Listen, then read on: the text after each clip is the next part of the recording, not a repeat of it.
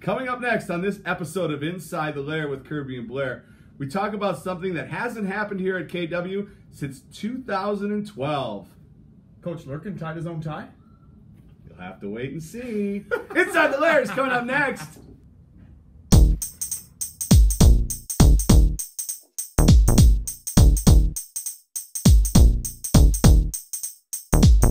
Now we tell the stories all about how our knights came in and pumped up the crowd. And we'd like to take a minute, just pull up a chair, tell you all about the week on Inside the Lair.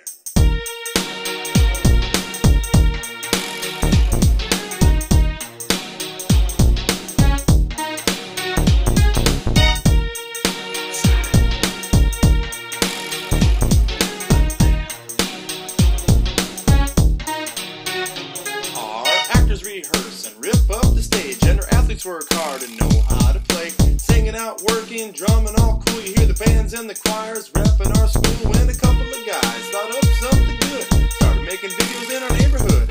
If you ever miss a game, don't get scared. Catch the recap with Kirby and Blair. This episode of Inside the Lair with Kirby and Blair is brought to you by Christmas in Wanamingo, Thursday, December 5th. 4 p.m. to 7 p.m. Come see Santa at JB's starting at 5. And visit local businesses for all your favorite holiday treats. And by Christmas in Kenyon, Saturday, December 7th from 9 a.m. to midnight. Come visit Santa again at the Security State Bank of Kenyon from 9 to noon. Come to the Christmas tree lighting at Veterans Park at 4:15. And students from the Kenyon Wanamingo Band and Choir will be performing at both events. So what are you waiting for? Come on down to Christmas in Kenyon and Christmas at Wanamingo to satisfy your Christmas needs. Alright, back to you, Kirby and Blair. One good afternoon, Night Nation. It is Thursday, December 5th, and you are Inside the Lair with Kirby and Blair. He's Kirby, I am Blair, and we have a lot to talk about here. The winter season in full swing, Yes, I'm loving and it. our teams are getting after it, and they're doing pretty good too. Let's start with girls basketball. They've had the longest duration of games. They're 1-2 on the season. Last Friday night, over Thanksgiving break, they went to Faribault, took on BA, and beat them by 24, a score of 54-30. A nice win for them. Then Monday, they come back. Not a lot of practice time in between, and lost to WEM by a score of 64-45. Yeah, those holiday breaks, it's tough to, keep that practice game flow consistent with the regular season. But anyways, let's go back to the BA game, Blair. Yep. Great victory for our girls. Ended up going 1-1 then after that game. But Megan Matson had an incredible game, Blair. 20, let's see, how many points? 20 points. 20 points, 19 rebounds. That's incredible. A heck of a game, Blair. And they played great defense, too. And I watched them against Waterville Legion Morristown. They had the lead at halftime, and they just ran out of offense. But for that one half, they were playing very well. Hitting shots, making good plays, playing intense, being more physical like Coach Emi wants them to be. It was really fun basketball to watch. Just ran out of offense there in the second half. Yeah, and I think they're looking for an offensive identity, too. They have a lot of players that can score, but it's a matter of getting everybody put together. You've got different ages here, so you're playing with some people that you've never played before. So I think this team is going to be a lot better. There I am as the season goes. So yeah, your Knights are going to be on the schedule tomorrow night. They're going to host Stewartville, a game that will be important here in the conference. And then on Tuesday night, another home game against the always very tough Goodhue team, a team that's been to the state tournament more years than I can count in recent years. So this is going to be a good test for them. A good week of practice here, and then you get Stewartville, and then on Tuesday a very good Goodhue team, and you got the matchup here of the brothers again. So, well, yeah, Goodhue's a powerhouse, and they've kind of always had our number lately. But we've beat them a few times, we've shocked them a few times, and we're going to have to play our best defense of the year. We've been getting contributions from seniors, Nora Wook, Sydney Burrow, Morgan Schaefer's going to be coming back here soon. And then, let's see, who else am I missing in there? Sarah Krause. Yep. Sarah Krause. Juliana Boyum. Right, Juliana Riley. Boyum. She's bringing the ball up, actually, Yep. Juliana. Maddie Lipke's helping bring the ball up. But, when they're feeling good, passing and distributing the ball so they get open shots, they score much easier. And that's what it's going to take against Goodhue, who likes to play full court pressure. All right, we'll see what happens.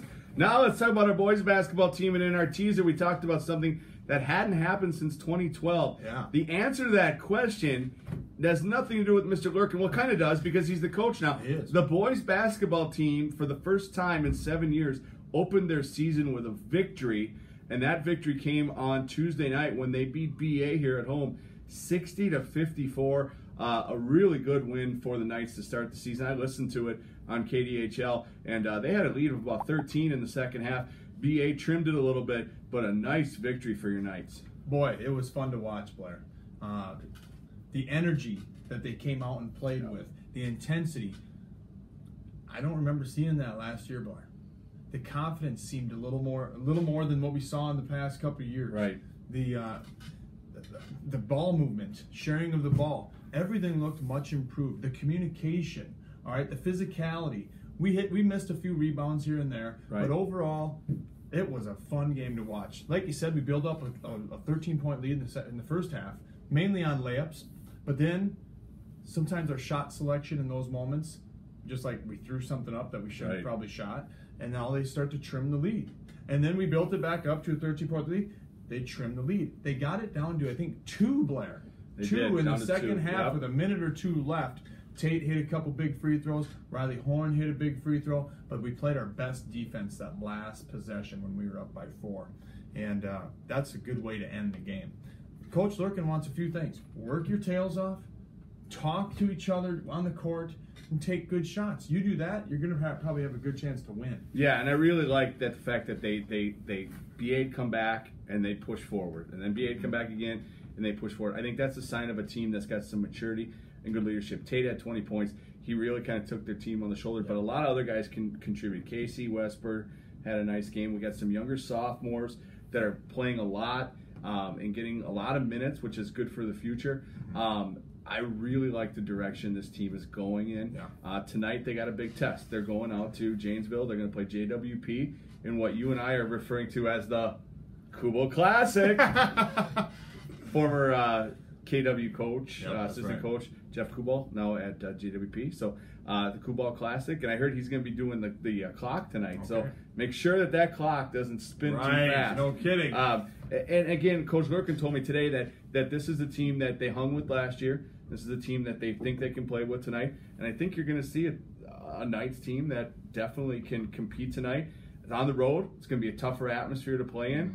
But boy, if you could start your season 2-0, you couldn't ask for more as a coach. And then on Tuesday night, you head to Goodhue, and you hear that name Goodhue, and you go, boy, oh boy, tough game. But if I recall right, Kirby, they got the win last year. They beat Goodhue last year. That's right. So, I don't want to get ahead of ourselves, but, this team is on a good start. If you could knock out 3-0 here, that does a lot for your confidence. Let's do one at a time. No, I know. One at a time. I know, PJ. PJ. We're 0-0 in that JWP week. I like that mentality. I do too. But I think as a fan, we can look at it and say, hey, these kids are gaining confidence, and what if?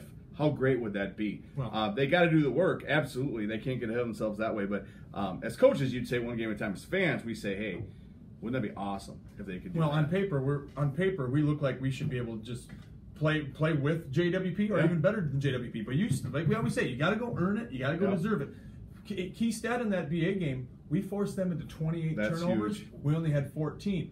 All right? Right. If we can win the turnover battle, we probably have a good chance to win.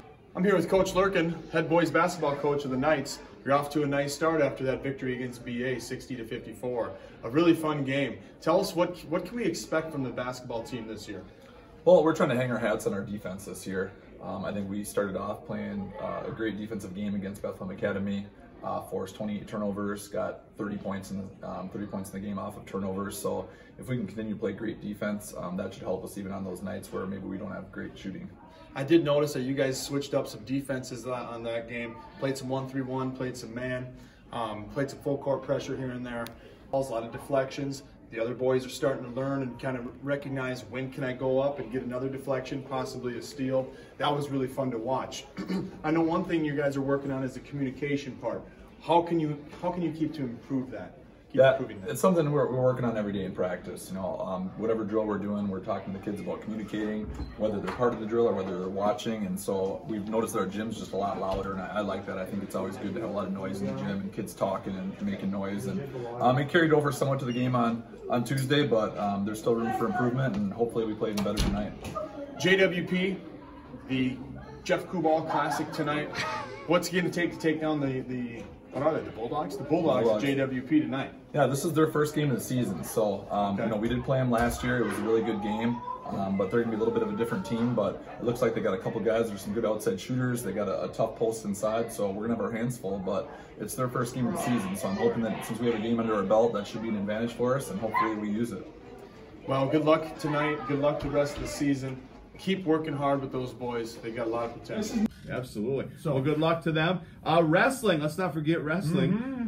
Wrestling hosts their opener tonight against Stewartville right here at the Castle. One of those rare home matches, but the night team looking like they're going to be good. We have some different lineups, different names in here. We got some guys that are graduated. We have some guys that no longer on the team. We have a new coach. Right. So it's going to be interesting to get to know this night's wrestling team this year. Well, didn't we lose something like 7 seniors that went to the state tournament as individuals? Something like that. 7. We lost so we're losing quite a a lot few, and then we've got a couple guys because of health reasons are not out. So we right, and I don't think we have any seniors wrestling this year. I don't know. I know we're gonna have a 7th grader on varsity. I just heard in the hallway.